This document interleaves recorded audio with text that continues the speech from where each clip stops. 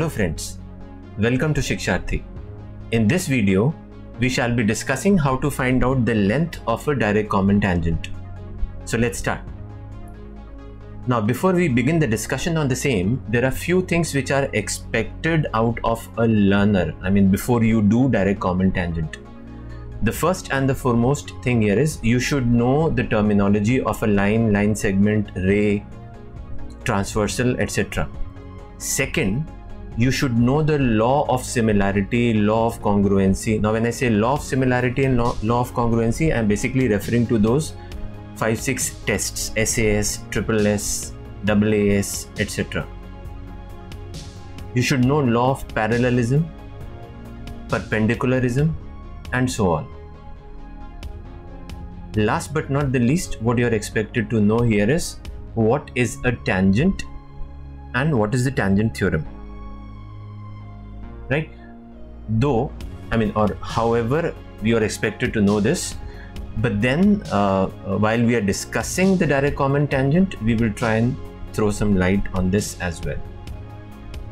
Okay, now let us in the very first place understand what is a tangent. So tangent is either a transversal or a line that touches a circle at a point.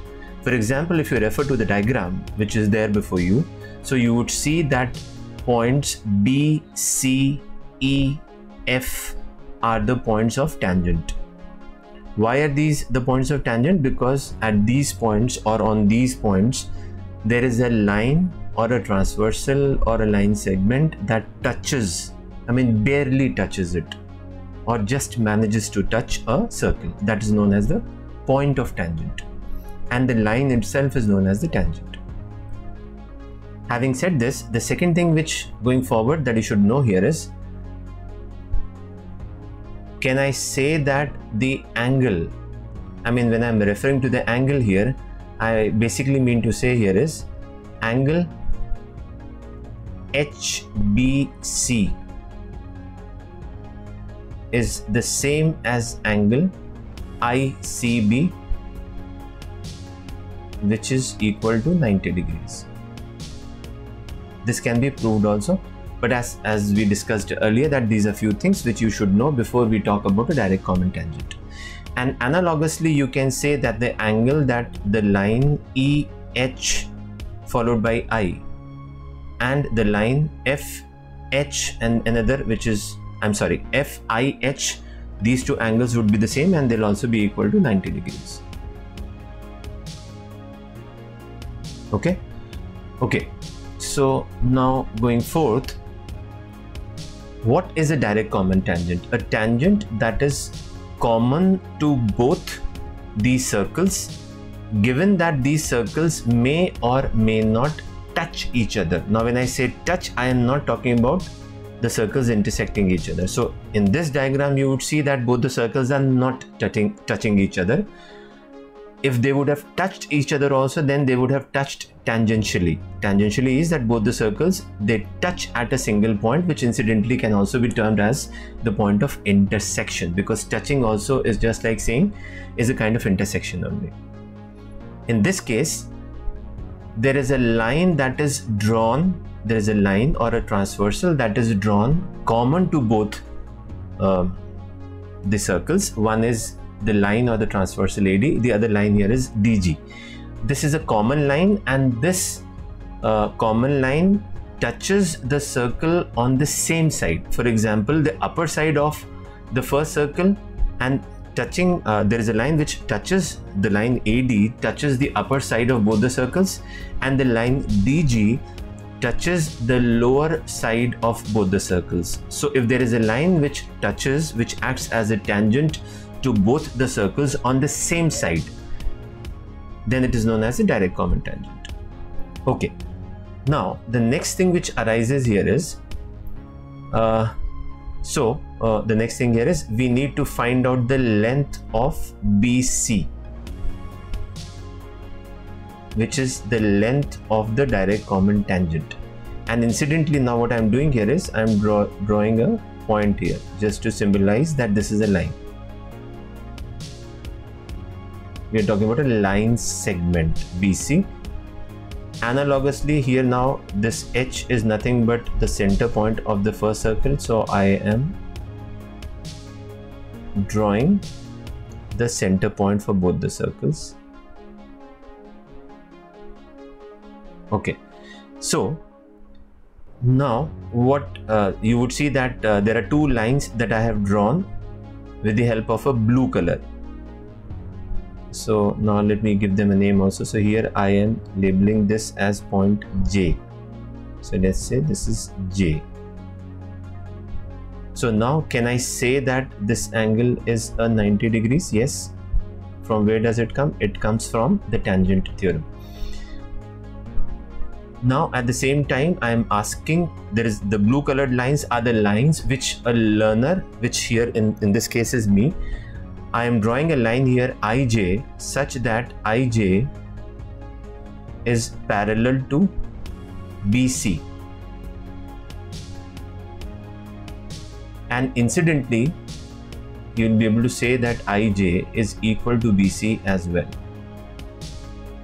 What is the theorem that you are using? You are using law of parallelism and perpendicularism, which says that between two parallel lines, if I am dropping a perpendicular, the lengths of the perpendiculars would be the same from the same points. So in this case, can I say that IJ is equal to BC? Yes. At the same time, we can also say that BJ is equal to CI, which is nothing but the radius of the second circle, which I am putting it as R2, which is the radius of the second circle. And in that case, I am assuming BH, which is the radius of the first circle, as R1.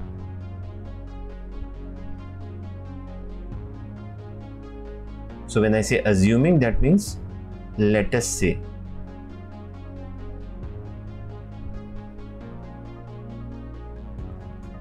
Once you have said this, now we can use some jargons in terms of pictorial jargons. This and this are equal, which we have already mentioned. So now in this case, what is HI? HI is the distance between the two centers. So can I say that angle BJI, angle BJI is equal to angle CIJ? Of course I can say this, and they are equal to 90 degrees. Henceforth, the quadrilateral that is formed, which is BCIJ, it becomes a quadrilateral. That is a quadrilateral which is also known as a rectangle in this case. Can I put this as 90 degrees? Of course. So now using Pythagoras,